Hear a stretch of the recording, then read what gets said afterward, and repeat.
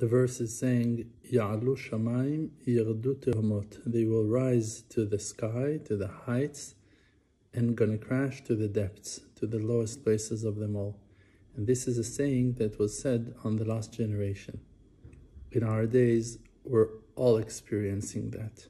Very high ups, experiencing very high elevations and spiritual epiphanies and illuminations.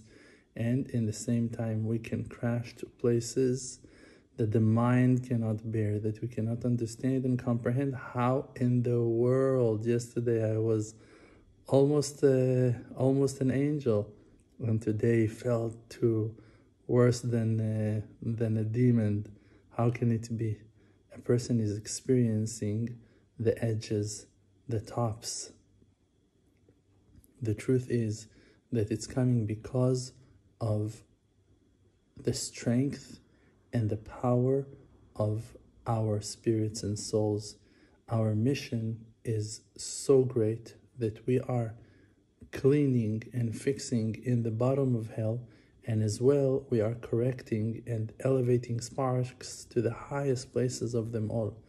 And we have the ability as messengers and holy people who are serving HaShem, the Creator, we have the power, the tools, the ability to reach the heights and to go to the lowest places of them all. We're not being burnt by the holiness of the fire of heavens, and we're not being crushed by the earthenness of the depths of physicality in this world.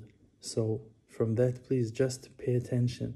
You are stronger than you can imagine.